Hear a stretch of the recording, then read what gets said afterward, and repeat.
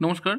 Last ভিডিওতে আমরা আপনাদের জানিয়েছিলাম যে নদিয়া জেলাতে ইনকাম ট্যাক্সের যে ওয়েবসাইট সেখানে এআইএস বা 26 এ শিক্ষক শিক্ষিকাদের যে স্যালারি সেটা অনেকটাই এক্সেস দেখাচ্ছে।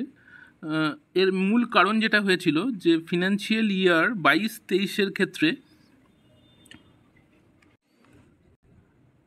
22 মার্চ মাসের যে স্যালারি সেটাকে বাদ দেওয়া হয়েছিল এবং 2023 মার্চ মাসের যে স্যালারি যেটা এপ্রিলে ক্রেডিট হয়েছে সেটা এই ফিনান্সিয়াল ইয়ার বা ফিনান্সিয়াল ইয়ার 22-23 দেখানো হয়েছিল। এই কারণে এই মিসম্যাচটা হয়েছিল।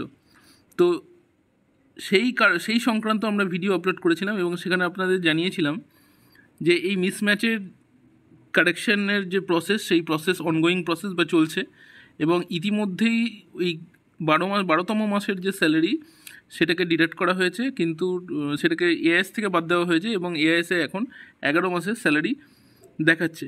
ইতিমধ্যে 11/7/2023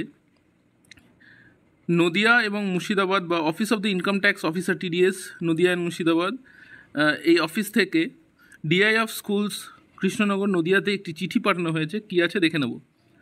সাবজেক্টে দেখুন, রং inclusion of TDS in form of 26 AS caused a severe issue with the submission of filing return of income for the FY 22-23.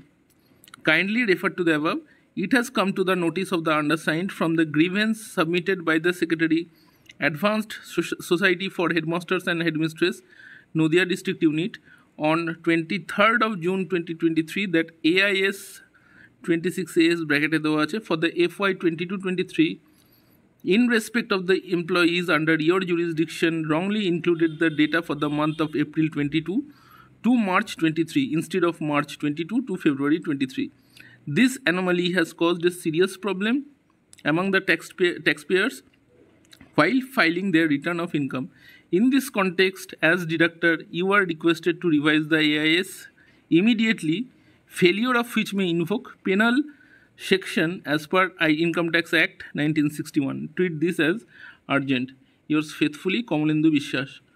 তাহলে এখানে এই চিঠিটি থেকে যেটা বোঝা যাচ্ছে যে advance society of headmasters and হেডমিস্ট্রেসের তরফ থেকে এই কমপ্লেনটা জানানো হয়েছিল একটি চিঠির মাধ্যমে, যে চিঠিটি প্রেরণ করা হয় ইনকাম ট্যাক্স ডিপার্টমেন্ট নদিয়া এবং মুর্শিদাবাদ জোনের 23/6/2023 এবং তারই পরিপ্রেক্ষিতে 11/7/2023 ইনকাম ট্যাক্স ডিপার্টমেন্ট থেকে ডিআই অফ স্কুলস নদিয়াতে এই চিঠিটি প্রেরণ করা হয়, যেখানে পরিষ্কার বলা হয়েছে যে কী ভুল ত্রুটি হয়েছে এবং সেটা কারেকশন করতে হবে।